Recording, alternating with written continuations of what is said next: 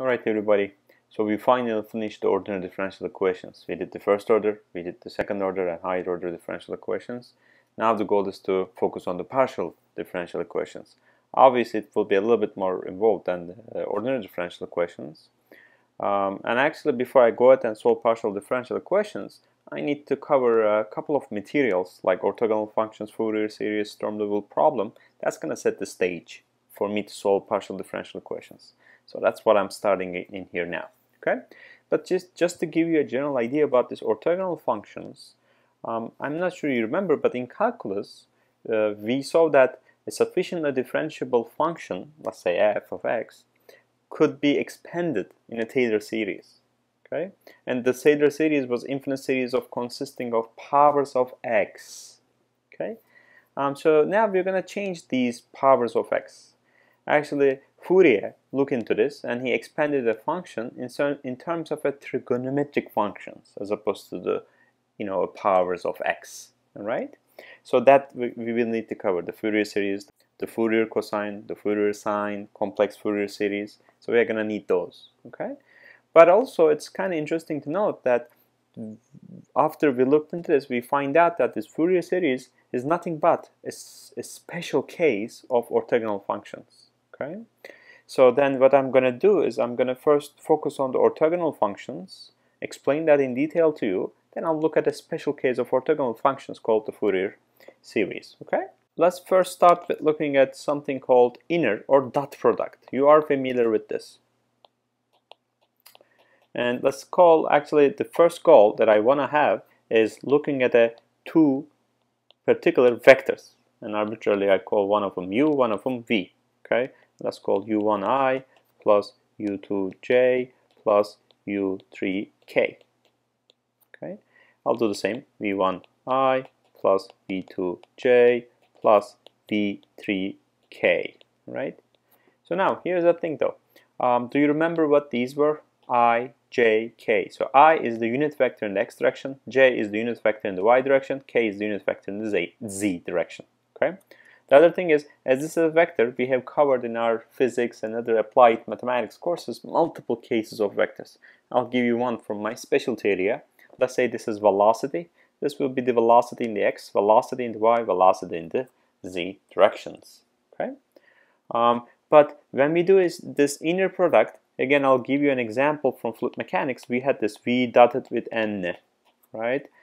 So the v is velocity in that particular case. So the v was, it is u, and this lowercase v vector was a normal to the surface, right? So we come across these often. And I want to just represent what it is. So if I have u, and this is represented this way, or you can put a dot as well, just to highlight how I put it before.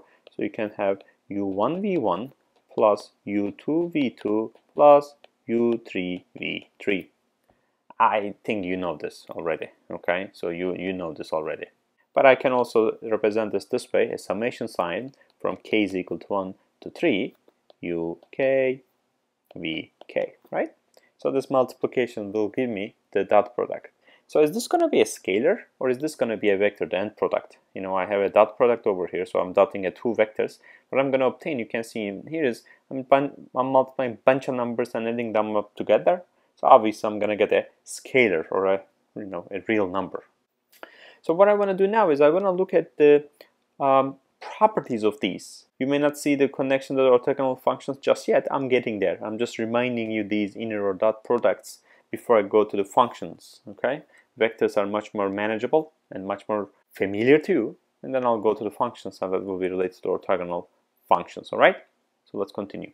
So let's look at the properties of inner product. Okay, the good thing about these inner products is as things are kind of straightforward and simple, the properties will be making sense to you. Okay, so I have this. I'll ask you a question. Okay, let's say the inner product of u and v, and let's say that I have v and u. Do you think I can interchange the order? Well, yeah, right. It doesn't matter whether it's v1 u1 or u1 v1, right? At the end, it's the same number, and I sum them up. So this will be equal to each other. Okay, something to note. Let's look at the second one. And the second one, if I have one of the vectors, I multiply by a scalar of k, and if I do that, you can kind of see in here now that there will be k here, there'll be k here, there'll be k here. I can factor out the k, so you can see this will be the k times u v, like this, right? And the third one is a little bit different. Now what I'm looking at the inner product of the same vector, like this.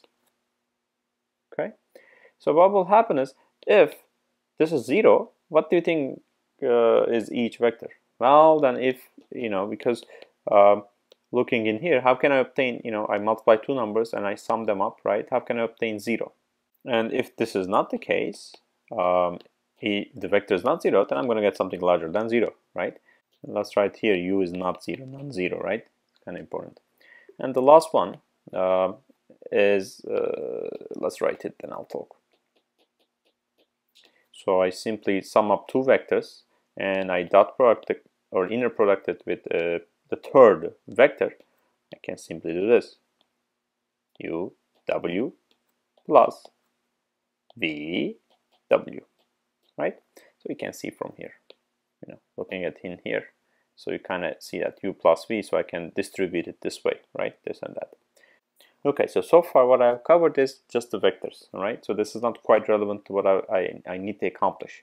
So now I'm going to change the tone a bit. Still, it will be related to this, but my goal now is to look at the, let's say I have two, I'll generalize to infinite coming up, okay? But for now, let's say I have two piecewise continuous functions, okay?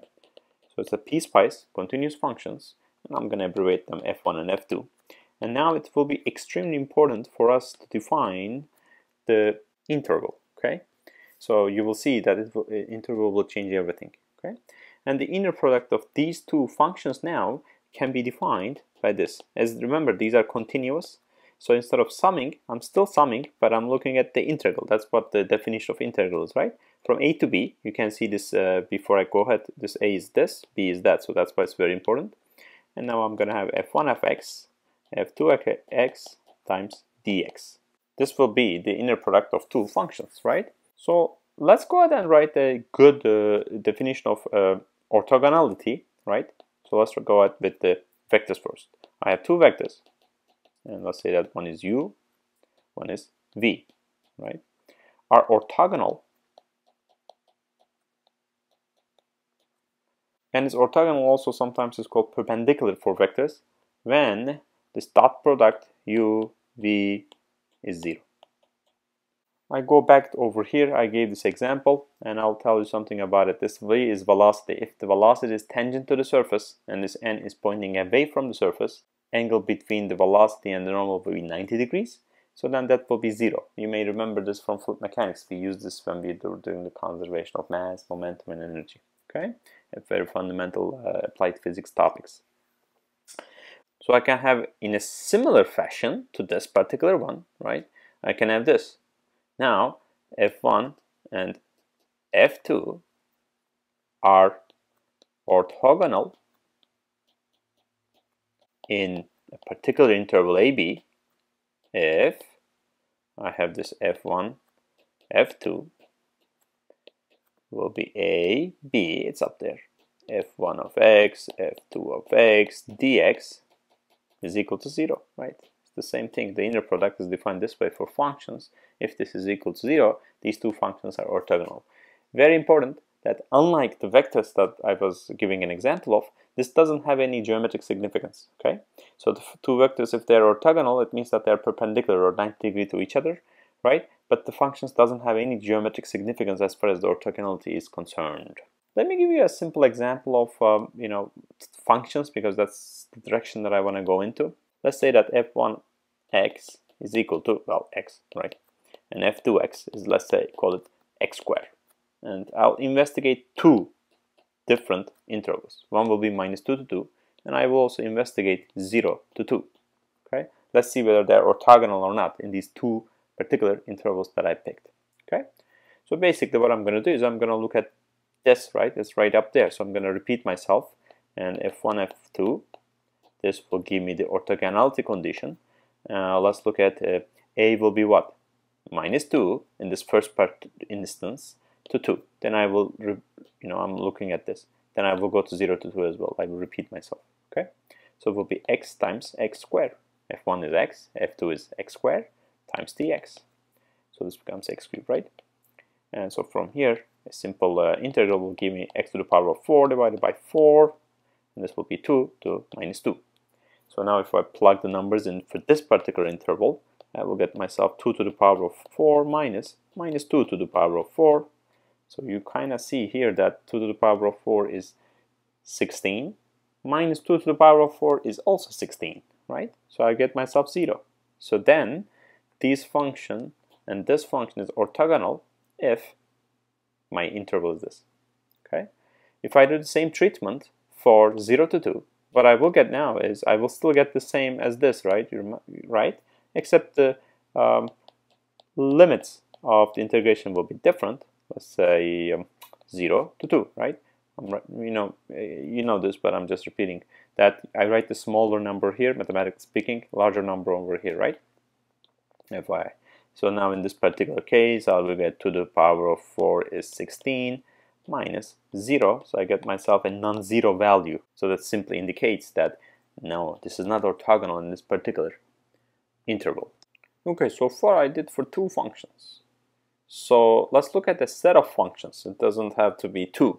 Okay, and I can generalize this to number infinity. Okay, so let's say that I have a set of functions and I can simply express them as phi 0 x, phi 1 of x, phi 2 of x, and it can go all the way, right? So this is orthogonal in AB. Again, interval is very important. I made my point very clearly. If I have this phi m, phi n, so m is not equal to n in this particular case, is equal to a, b, phi m of x, phi n of x, dx is equal to 0, m is not equal to n. Okay, if this is satisfied for all m and n values, right? The other thing is, if now I'm gonna go back to the vectors, but we have a norm or the length of a vector. Do you remember that? Norm or a length of a vector, and that was so we express this way, not to confuse with the absolute sign. If I have a norm, let's call this norm or length of a particular vector, and for that one, if you remember, this was u1 square plus u2 square plus u3 square, right? Square root of it. So this was my norm or length. If I go back all the way here, isn't this the inner product? U1 times u1 squared plus u2 times, so it's the inner product with itself, right? So I'm gonna write that over here. So let's write this over here. So that means that this is the square root of u comma u, right? But also sometimes we use the square norm. So this way, basically, as the name very well recommends you, I will get myself u1 square, u2 square plus u3 square without having any square root of it. Okay, so it's just itself. Okay, so far I did this for vectors. Now let's do it for the functions. So I have an infinite set of functions. Then the square norm of it will be this. Phi n itself. Before it was m and n, now n and n, right? Because I'm just doubling itself. So I will get myself a to b phi n square x dx. So basically phi n times phi n, right? So I simply write phi n squared just to save some time, okay? Or if I have norm or length, I will have this time around phi n without the square in it. That will be this, right? Phi n, and then I have the square root of it. So you can see up there, so I'm going to take the square root of this whole thing. So let's write it this way. A to b phi n square x dx, and I have the square root over here, right? So just want to highlight, and because I received this question when I teach in class, is that, hey, you have a square root over here, I have a square in here. Can I simply go ahead and cancel them out? In some cases, yes, but that's not true in general. In general, this is not the case. All right. Actually, let me go ahead and write this. This is kind of important. So this I have this as phi n a to b x squared dx. This is not equal to, let's write this a to b phi n of x, okay, dx.